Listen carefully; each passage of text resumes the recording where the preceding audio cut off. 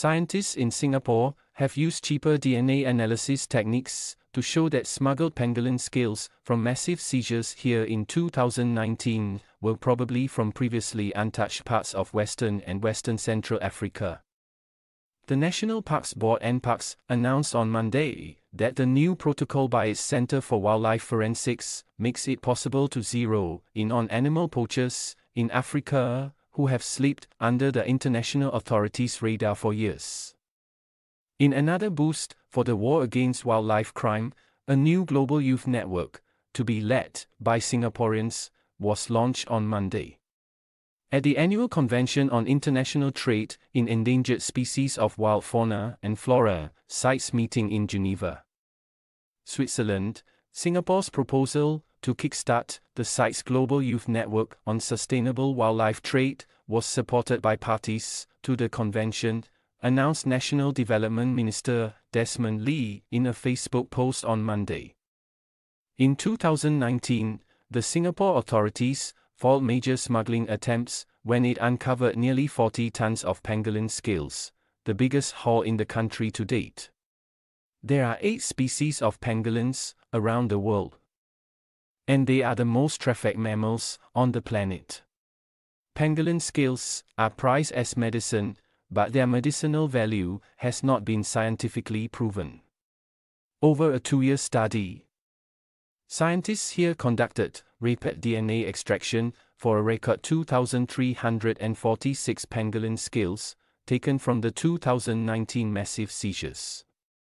The scales were traced to the endangered white-bellied and giant pangolins, as well as the vulnerable black-bellied pangolins.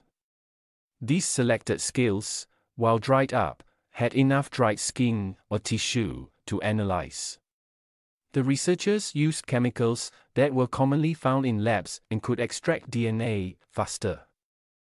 They later used a next-generation sequencing tool to sequence the genes of thousands of scales at a time, compared with fewer than 100 at a time previously. New genetic signatures were traced back to Western and Western Central Africa, suggesting a potential resurgence of poaching and newly exploited populations in these regions, said NParks on Monday.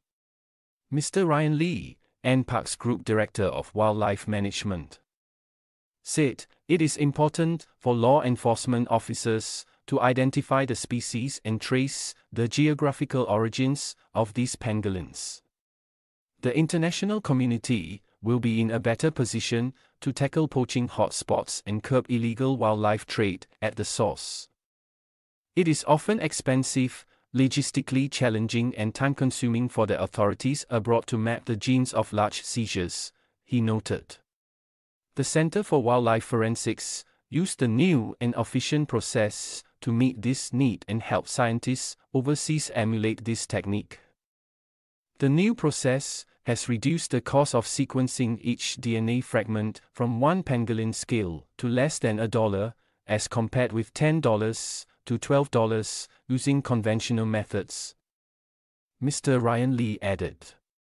The data generated by the scientists has been uploaded to a United States-based public database of DNA sequences. While Singapore is not a key destination or source of the illegal animal trade, the Republic has one of the busiest ports in the world, where exotic pets and animal parts have been seized. A recent report in the Straits Times revealed that non-native geckos, snakes and sugar gliders were peddled on messaging app Telegram, among other online trading platforms. Singapore is also a party to CITES, an international agreement that ensures wildlife species are not threatened with extinction by trade. Young people joining the newly launched CITES network will learn about the complexities behind sustainable wildlife trade, CITES-related matters, and biodiversity conservation. In 2024, young representatives from around the world will gather in Singapore for leadership training and further cement the network's structure and activities. They will also organize the first Global Youth Summit, happening the following year. The selection criteria for young people to join the network will be laid out by Singapore and the CITES Secretariat in the coming months. NParks will support the network. Mr. Ryan Lee said the members of the youth network can apply what they have learned to implement solutions back in their hometowns to combat wildlife crime. One solution could be behavioral change campaigns to prevent poaching or reduce the demand for elephant ivory and exotic pets. University undergraduate Ting Y Kit, 26, a co-founder of the new network, said, "Active youth can influence policy by bringing attention to issues, engaging with lawmakers, and participating in platforms like sites that will potentially shape future legal frameworks to protect endangered species."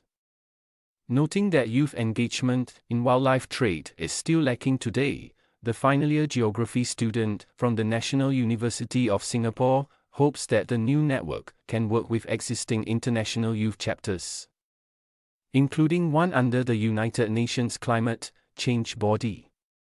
As an NParks youth steward, Mr. Ting helped to organize a youth symposium in 2022 involving 18 countries to mark World Wildlife Day.